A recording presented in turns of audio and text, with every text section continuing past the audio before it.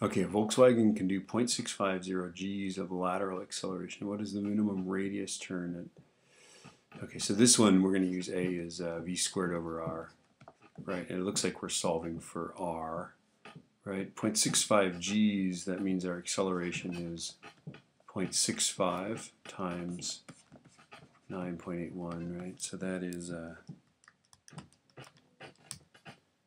6.3765.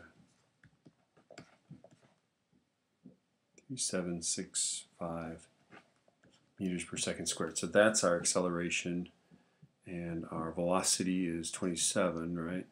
So if we solve this for r is going to be v squared divided by a.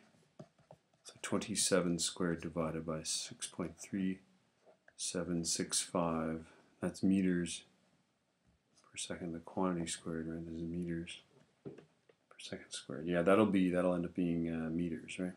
27 squared divided by the answer I just got, and that's 90. Ooh.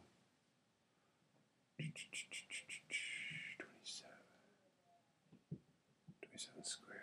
Oh, I did 24 squared. 27 squared divided by 0.65 times 9.81 in parentheses. That's 114.